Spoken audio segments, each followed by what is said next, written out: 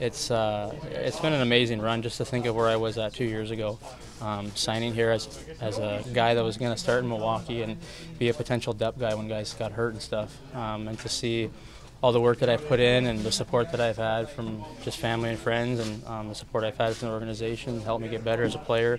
It's been great.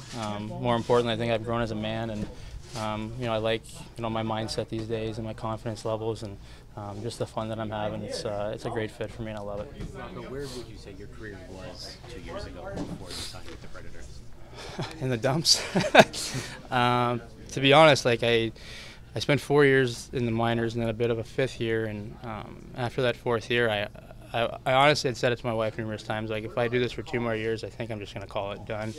I had teams from Europe reaching out and seeing if I'd come over, and it almost felt like I was kind of done.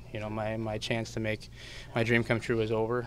But I had so many people that were behind me, that had been behind me for so many years, kept pushing me through, kept saying, no, you're good, you're going to make it, you keep working. Like, I know the type of person you are, and without those people, I don't know if I'd be here today.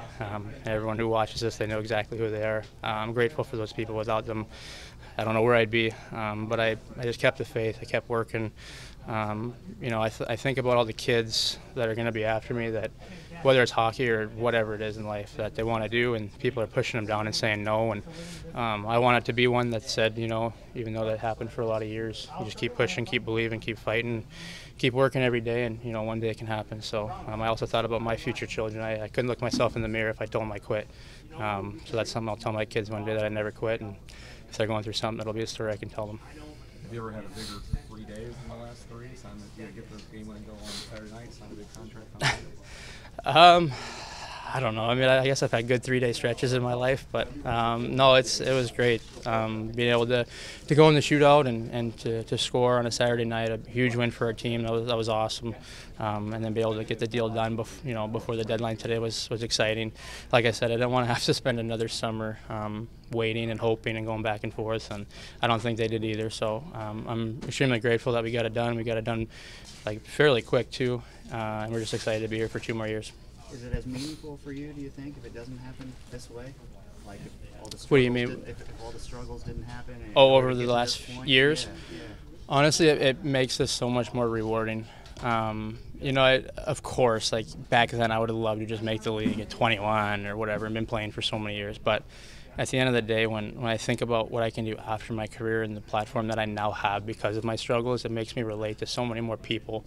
And like I said, kids and kids that are in middle and high school. And it's just, when you have a story like that, people listen. If I had a story like, I made the league at 20 years old and whatever, a lot of people can't really relate to that because there's struggles involved, and you wouldn't have had any struggles. So I'm grateful for the struggles, and like I said before, it's grown me as a man. It's great that it's grown me as a player, but at the end of the day, I'm not based on what I do on the ice. I know people might say otherwise, but for me, I'm the type of person I am is more important. The type of family man I am is more important, and I feel like I've grown so much in that area just with all these battles and these struggles, and it's really grown me stronger. It's helped me to look for the positive in things and have a different perspective, and it's been awesome.